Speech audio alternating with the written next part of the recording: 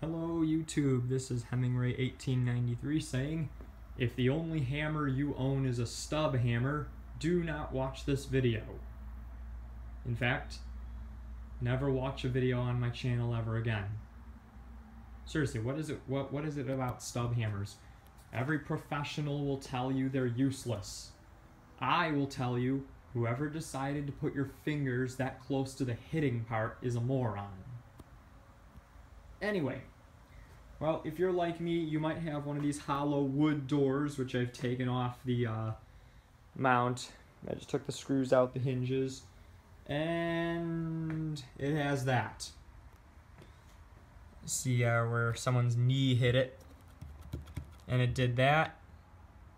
And you got all this cracking out there. I'm going to show you how I plan to fix it. I'm kind of taking inspiration from like old style automotive bodywork.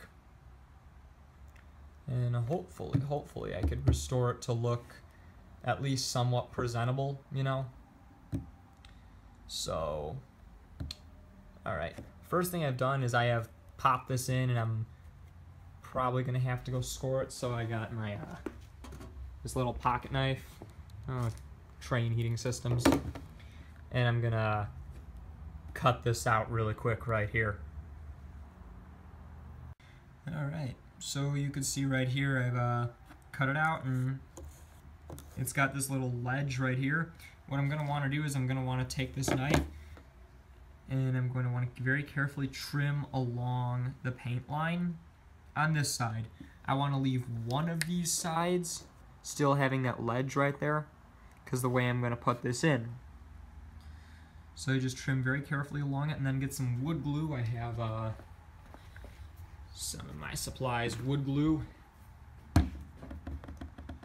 Apply it to this surface, and then I'll have to get a clamp because I'm just going to put it under where it belongs, clamp it, let it dry for a little bit.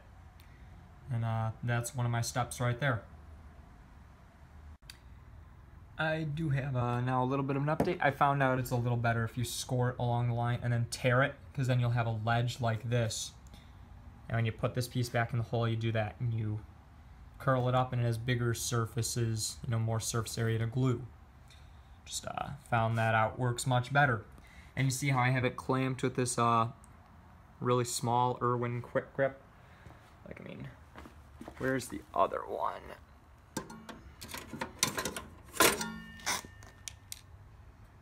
Yeah, that's it's pretty decently small.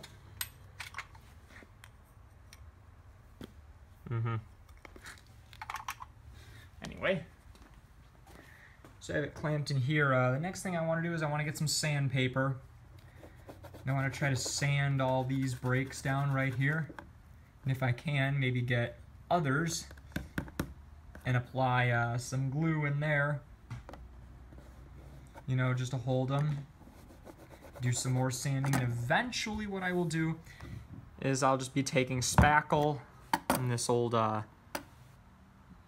putty knife scraper thing here, apply some, and smooth it out. That's what I'll be doing up next. Well, here it is now. I've glued in some of these cracks right here. This part's still a little loose, but I feel like the wood glue doesn't hold this particle board as well. And thankfully, I not only had these, I had a variety of clamps at my disposal. It's good for a job like this to have a bunch of different sizes, you know. And of course, all these clamps are really old because in my videos, we have to use a bunch of ancient tools. I got these old pony clamps, these little 3-inchers. This Brink and Cotton clamp, this is a much bigger one. Here's a really cool one, a really old one too, made by the Cincinnati Tool Company. Kind of like these small tool manufacturers. And then there's this one that I got at the thrift store for I think 90 cents. Obviously really old. It doesn't have any sort of manufacturer mark on it, and I've always been curious as to who made it, so if anybody knows, do please tell me. Anyway, back to the hole. So I've taken inspiration in putting that main part back in from what they used to do with bodywork. I don't know if they do it anymore. but where they used to weld a little pin in and they do it with a slide hammer.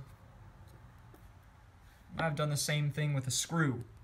I put it in, you'll have to fill the hole, and you know what's working is hopefully video makes it really hard to demonstrate this, but I could put it in, use the screw to move it around. You know, I could put glue on it. Seems like it holds itself pretty good. You know, so then after the glue's dry, you could take the screw out, and you'll probably have low spots like this. Apply some spackle and go over it. I got some sandpaper there. That's only 220. I might have to get some, you know, bigger grit. Anyway, but that's basically how I plan to do the main repair on this hole, is use that method. So I'm just gonna put some glue here, there, and along the edges, and let's see how that works. Also, just because I want to mention, I just noticed inside the door, since it's a hollow door, appears to be reinforced with cardboard. Okay. Yeah. This has been done. I tried to sand these down the best I could, just so they're flatter. And I've obviously vacuumed up the sawdust. I pulled out the screws, so you know those will have to be filled in, but I'm probably going to have to go over that to make it entirely level, so it really doesn't matter. It's time to take some spackle or wood filler, it just depends.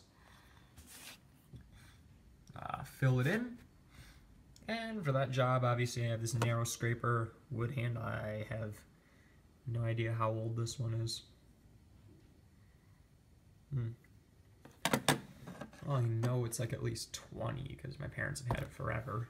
And then I just got a regular, much thicker hide scraper, so I can just go over the whole thing. And that's what I'm going to do with that. Well, I got the door taken back out in the garage, and can I just say, what a beautiful autumn day it is outside. Perfect for doing paint work. As you can see, it does still need to be sanded further. This is why you get a power sander, can I just say. But hopefully in just a little bit it'll look a little better. I did attempt to take a blunt needle and make a fake wood grain. I've seen that in some other videos. Just trying to see how it would turn out. Anyway, so I got my paint stuff all ready to go right here. That's the same paint I believe was used on the door. Otherwise, it's very close. Also, I just noticed on my paint stick, 100% wood. What else is it made out of? Anyway, let's get started with that in a minute. Well, it has been sanded further as well as painted, so now it's flat, and these are the final results. You can see it a little bit. It's not that noticeable though. See right there? But overall, I don't think it turned out too bad. So definitely a good tactic to use. I mean, we got this in a basement, so I suppose even though you could see it a little bit, it's fine. If this was like up on the first floor, then maybe I would say like switch the doors, you know, bring the good door, you know, upstairs, bring the damaged door in the basement, fix it up like that. That's just what I would do. But for a basement, didn't turn out too bad. Okay. Well, thank you very much for watching.